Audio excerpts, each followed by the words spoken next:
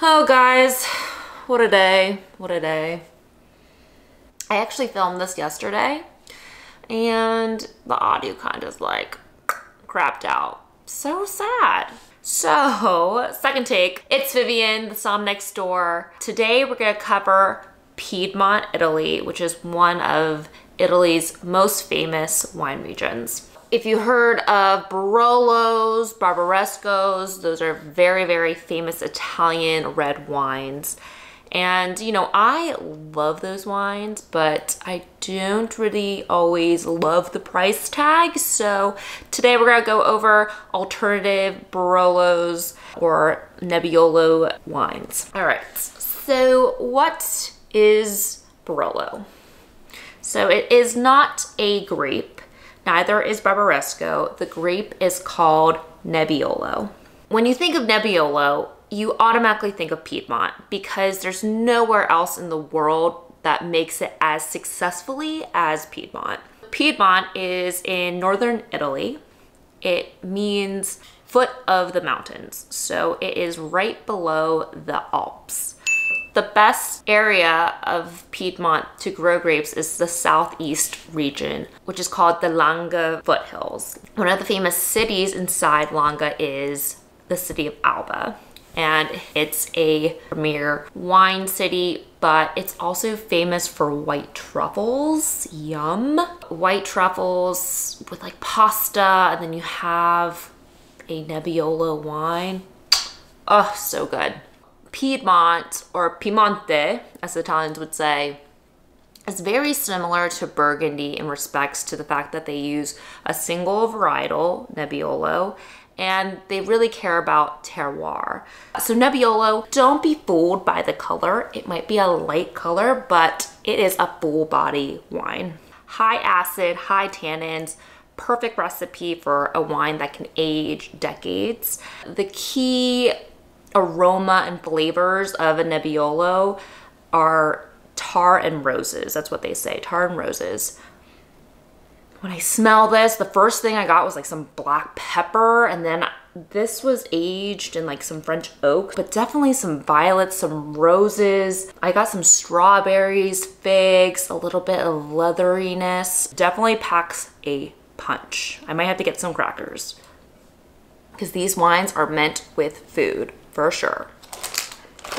These are bomb. I got these at Aldi. Fig and black sesame crisps. So tasty. I opened this yesterday and I'm ashamed to say like I'm almost done with them. That's how good they are. And they're so good with this wine and a little bit of cheese. So tasty. All right, so Barolos. Let's get into Barolos. Barolo is, yeah, the most famous. It's a DOCG, so like that's like the highest classification. They're just very powerful, they're beautiful, they're very, very tasty. And honestly though, compared to a Burgundy, I feel like you can do pretty well with a $50 Barolo compared to like a $150 Burgundy. Anyway, so yeah, Barolos need to be aged for 38 months or 3 years. And then if it says Reserva on it, then it is 5 years. But I would say typically you'd want to drink these like at least 5 years old. My 2 cents. Honestly, you can do what you want. So in Barolo, you split it up. Left is Central Valley, right is Serralunga Valley.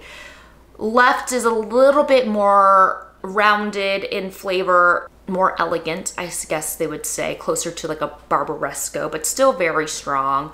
Right are known for very, very powerful Barolos. So this bottle that I have, very, very special to me because when I went wine tasting in Piedmont, one of the places that we went to was Cerreto.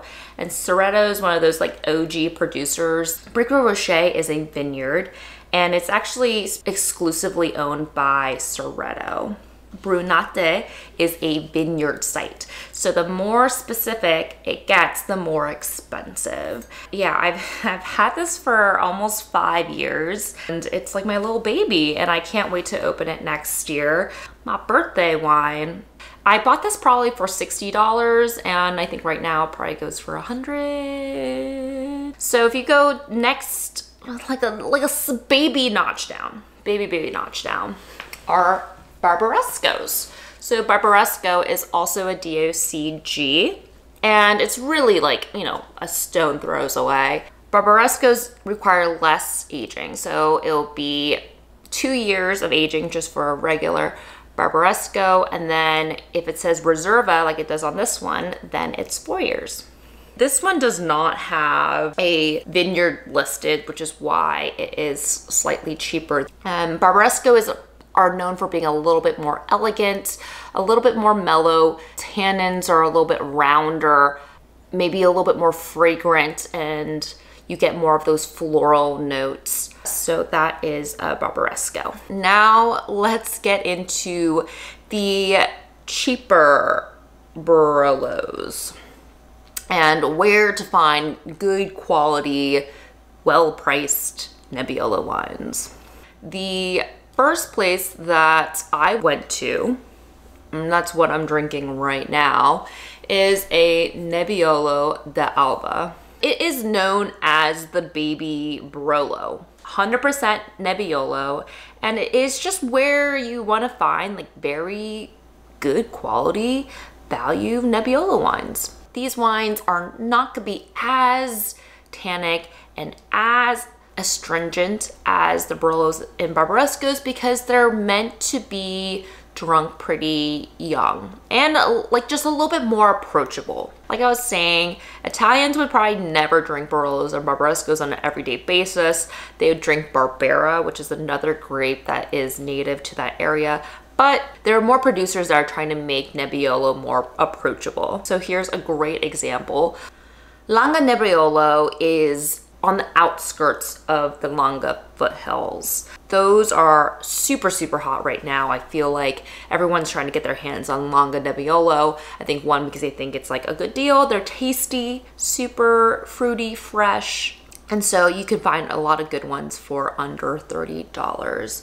So Nebbiolo D'Alba and Langhe Nebbiolo are both DOC, so just like a slight step down. Then we go north, so outside the Langhe foothills, there's 2 other regions that produce good Nebbiolo wines, and it's Gattinara and Ghemme. Those are both DOCG. Gattinara is at least 90% Nebbiolo. The wine is known for having a little bit more dried tobacco flavors, like fresh red berries. So Gattinara is a great option.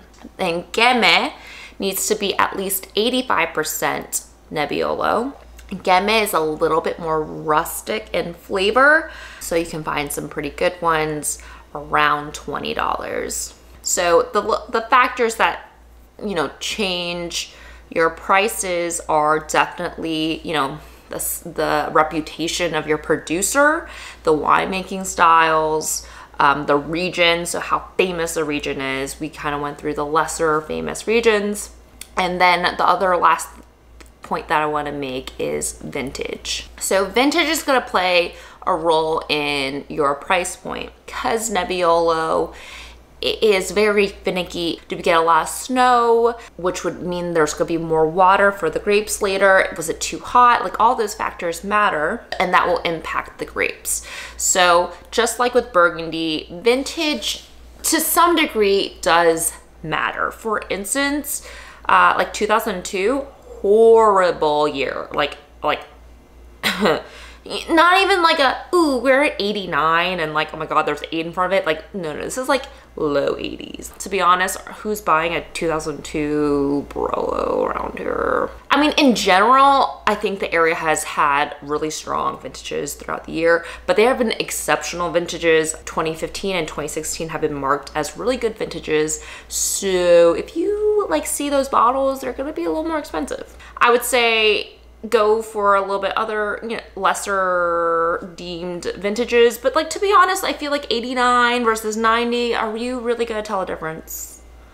Are you and I really gonna tell a difference? Not really. Especially for like these like everyday drinking wines. Granted, the one I'm drinking is a 2019, and 2019 apparently was pretty good. Not too shabby. Is this a little young? Maybe. Could this, like, you know, just chill in the bottle a little longer? Yeah, probably, but you know, better to open this bottle than to open this bottle right now. Am I right? Am I right? So that's how vintage will play. You know, it's like if they have held the bottle longer for you, it's gonna cost more. You know, so reserves are gonna cost more. The older it is, it's gonna cost more. And so, you know, like a 2018, take it. It'll be fine.